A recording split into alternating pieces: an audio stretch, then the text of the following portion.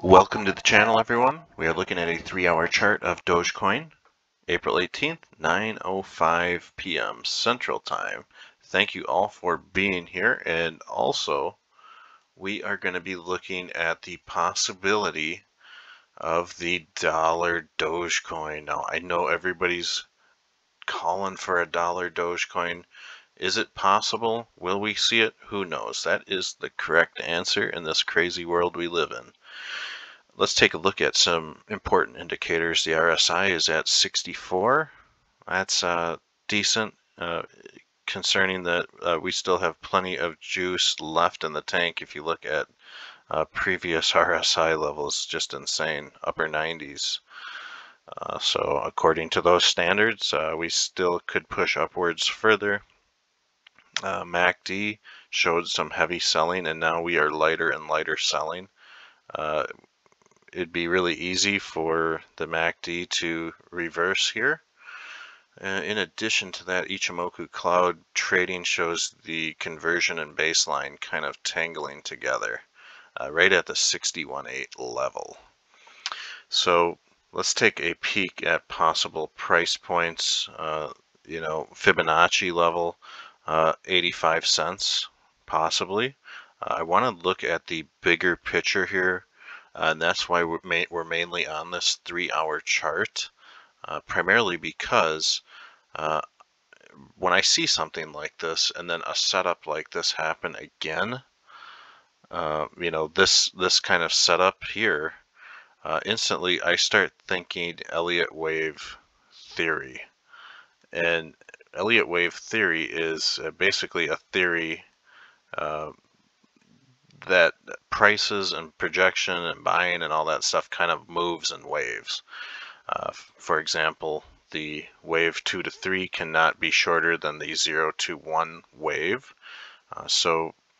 There's standards.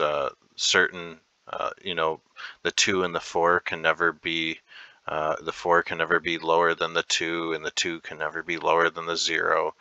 There are certain standards that apply to Fibonacci and Elliott wave theory. When you combine them together, they work great. So let's try to figure out what kind of channel this thing is trading in right now.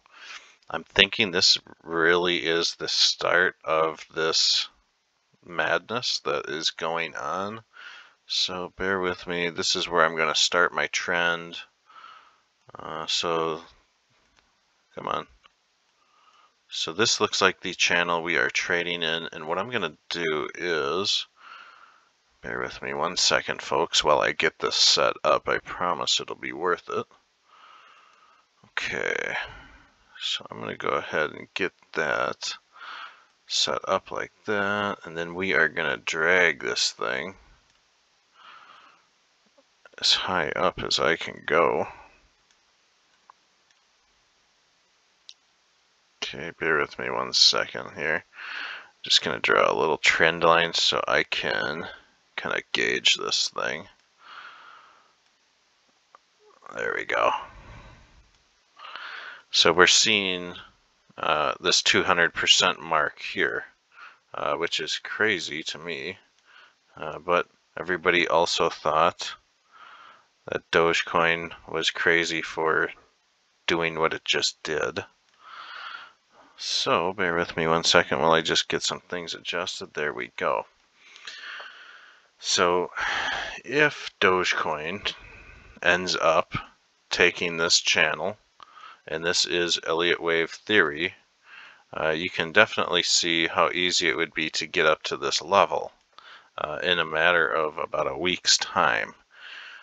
Things I like to do when this happens is measure some big swing high and big swing low moments, and we're going to go off this swing high here to the next candle actually, because this thing swung 36%, almost 40%. That is crazy.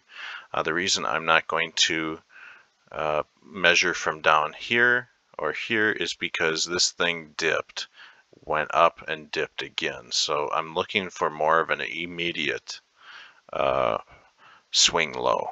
This would be the first swing low. So with that said, let's go ahead and measure off that. And interestingly enough, you can definitely see Fibonacci time zones are great tools. It's a great tool to measure when events could be coming up, when pivot points or reversals are about to happen, when you have hit the highest high or the lowest low. As you can see, it predicted this was a pivot point, and this thing really rocked downwards. So this was a reversal and a low point.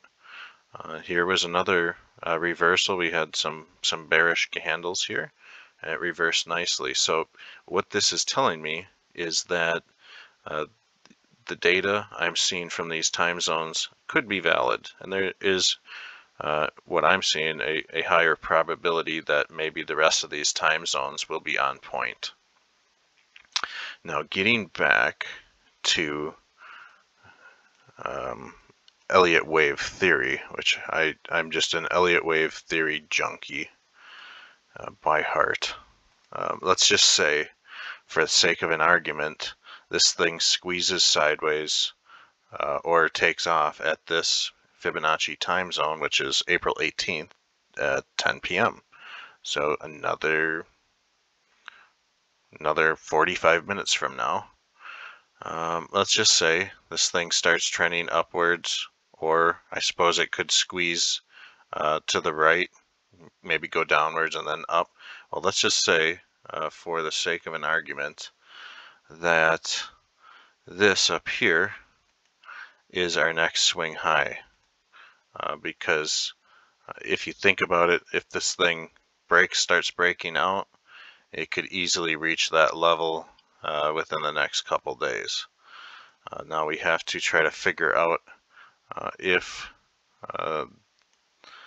any of these points here, maybe this could be the next swing low, and then maybe up here could potentially be the next swing high at about 91 cents. So when you lay it out with these standards here, it doesn't look so crazy. But, you know, we have seen stranger things happen, and I think this price breakout here is definitely an example of that. Now, I'm not really seeing any other Fibonacci time zones after this. So this could very well be the conclusion of this Elliott wave theory, which would be kind of crazy. Now, let's do some measuring here, because it is important to measure this wave here to here. Bear with me 1 second here. Looks like that's about 31.1, so 31 cents. And then what I'm going to do is measure from about here down to, I mean, you could even measure off this launch pad here, 27 cents. So by theory, this section 2 to 3 wave, this impulse would be definitely longer than the 0 to 1, which by Elliott wave theory standards is a must.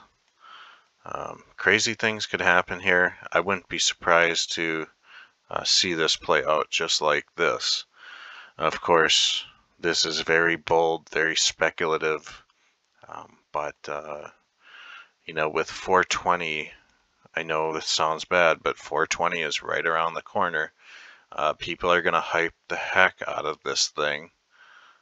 And look at the next Fibonacci time zone, April 20th, 1 p.m. So this thing could get a pump. And if it does, maybe up to that 56 cent level, or even up to this 100% level. We could also see, you know, something like this happen, where we come up and meet here. But I think it would be more logical to think that we'd come up and touch the top of this channel. So this is my wild speculation on Dogecoin at the moment, and let's just wait a few days and see if this pans out. We still need this conversion line to cross up over this baseline, and since we're above the cloud, that would mean we'd be good to go. But I wouldn't be surprised if this thing broke down to the way it's just been pumped and dumped. So I hope you guys enjoyed this speculative TA. Again, this is just speculation. That's all it is. But, anything's possible. So we'll catch you guys on the flip side.